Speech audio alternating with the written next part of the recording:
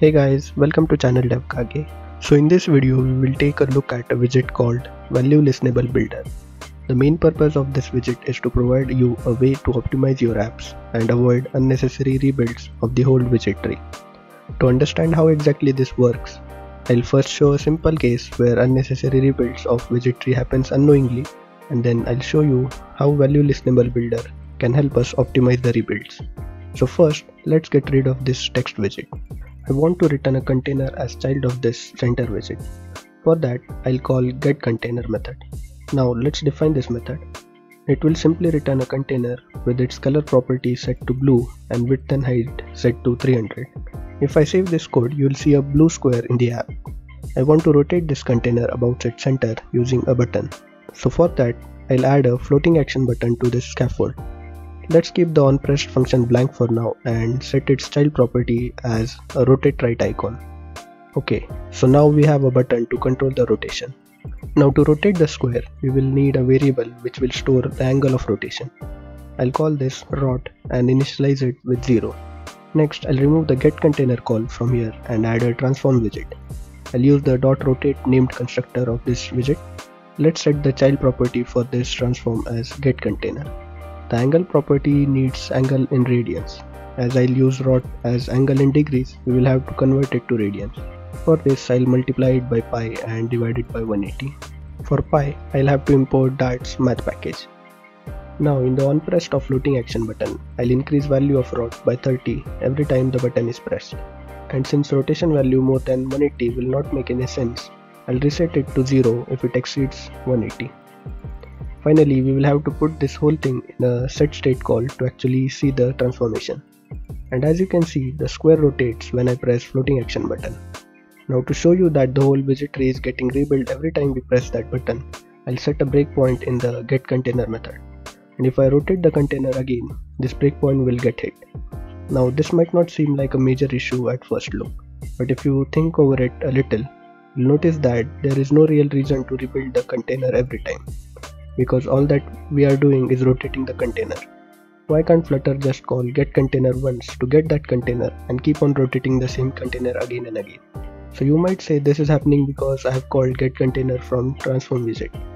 But even if I call the getContainer at start of build method and pass it to transform widget, nothing will change. It will still generate a new container every time we rotate the container. And this is happening because of setState call.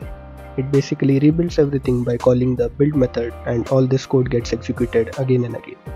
For this app, it will not show any performance impact, but imagine the case where getContainer actually returns a much more complex widget with hundreds of sub-widgets. It will definitely show a performance impact in that case. So let's see how ValueListenableBuilder can solve this problem. For that, first I'll cut this transform widget and add a ValueListenableBuilder here. I'll set getContainer as the child for this widget. Next, we need to tell this widget which object it should listen to. For that, I'll make rot variable an object of ValueNotifier. I'll set its initial value as 0.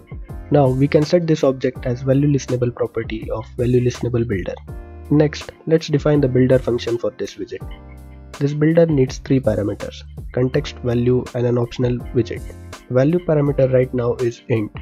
This is because the ValueListenable object right now holds an integer. If I change the initial value of rot from 0 to a string, the value parameter for builder will also change to a string. Basically, when this builder will get called, we will receive the current value of the listenable object. I'll name these 3 parameters as context, n, and c. N being the value and c being the child widget. From this builder, I'll return the same transform widget as before. We will only have to set c as the child, and instead of rot, we will have to use n, the current value of rot. Now last thing is to make changes in the onPressed method. First, I'll remove this setState call, and instead of changing rot, we will have to change rot.value at all these places.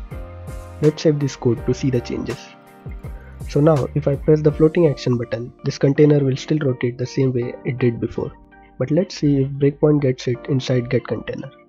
And as you can see, getContainer is not getting called when we rotate the container. This is because when we change the value of rot, it just calls the builder of ValueListenableBuilder. And here, we just rotate and return the input widget C. We are not trying to rebuild the widget. So if you put a breakpoint in the build method of this class, you can see that it does not get called when we try to rotate the container.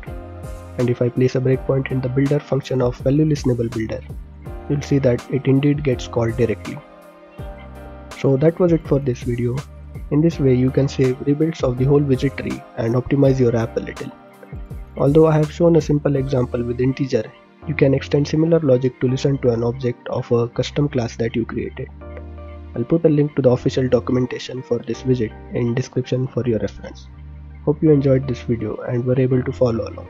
If not, you can always use the comment section to let me know your doubts. Also, all the code is available in the GitHub repository linked in the description. So if you liked the video, give it a thumbs up and consider subscribing for more such content.